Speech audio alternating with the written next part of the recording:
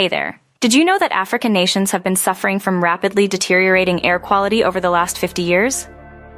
According to a report in Nature Geoscience, the situation is predicted to worsen as populations grow and industrialization accelerates. Francis Pope, professor of atmospheric science at the University of Birmingham, highlighted the causes for the poor air quality in African nations, including the burning of biomass fuel, crude oil exploitation, and old vehicles being shipped in from Europe. This dangerous air can cause complex and sometimes deadly health issues for those breathing it in. The report argues that tackling this issue requires collective efforts from African countries, regionally tailored solutions, and global collaboration.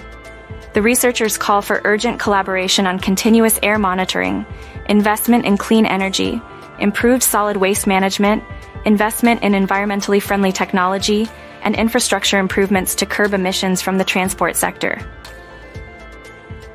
By being proactive and implementing these actions, there will be a reduction in air pollution levels, meaning healthier people and a healthier planet.